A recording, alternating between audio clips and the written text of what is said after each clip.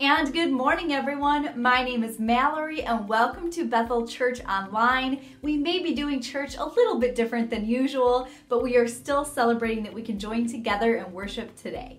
So even though we are not together physically in the church building, we would still love it if you would check in on the Bethel app so we know that you're joining us today. If you are new with us this morning, first of all, welcome. We are so excited you've joined us. We would love it if you would download our Bethel app and fill out the Connect card. This would allow us to connect with you. Again, thank you so much for joining us today. If you are wanting to worship with tithes and offerings today, please feel free to use our Bethel app or website for online giving, or simply mail a check to the church. Easter weekend is coming fast, everyone, and we would love it if you would join us in celebration. First, we'll be having a Good Friday service on April 10th at 6 p.m. And then, of course, 2 days later, on April 12th, Easter Sunday at 10 a.m. online as well.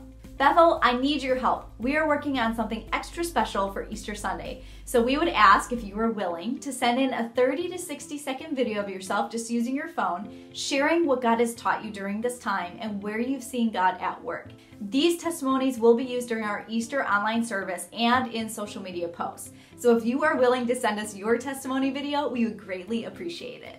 Hi friends, I want to encourage you to be intentional about discipleship, both relationally and personally.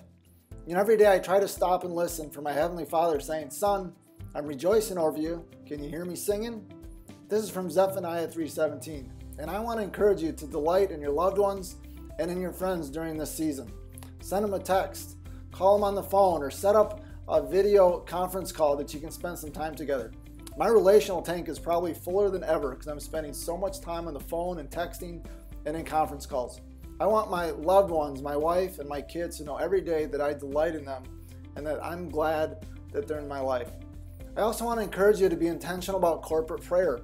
The Bible says in Matthew 18:20 that where 2 or 3 are gathered, that He is with us. And I just know we're all feeling a sense of disconnect from the body of Christ. We're missing corporate worship on Sunday mornings, but we can still have some really neat times with one another and experience the nearness of our God as we spend time in corporate prayer, even over the phone together. I also want to encourage you to be intentional in your personal life.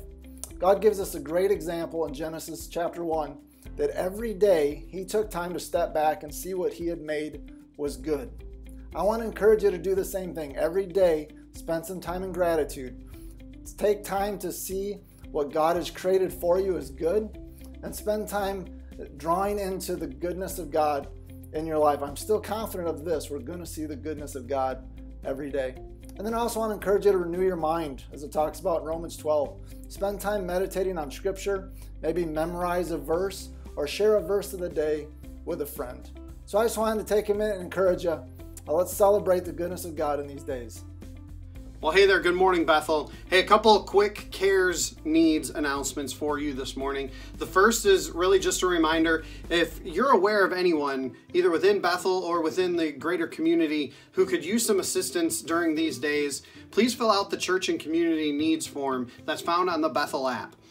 We want to be able to reach out into the community and bless those in the name of Jesus who could really use some assistance during these weeks. And so if you know someone, please fill that form out or please reach out to me and let me know so that we're going to be able to respond to those needs.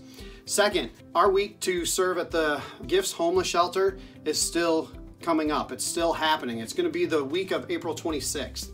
And although they can't take in additional volunteers right now, we are still going to provide food for breakfast and lunches for them. We are still going to provide hot meals for them each day of the week. And so if you can head to the Bethel app, find the form to sign up to provide a meal one day of the week in the evenings, or to donate some food items that they'll use for their breakfast and lunches, that would be much appreciated. Susan Jacobson is going to organize gathering all of your donations and taking it all at once.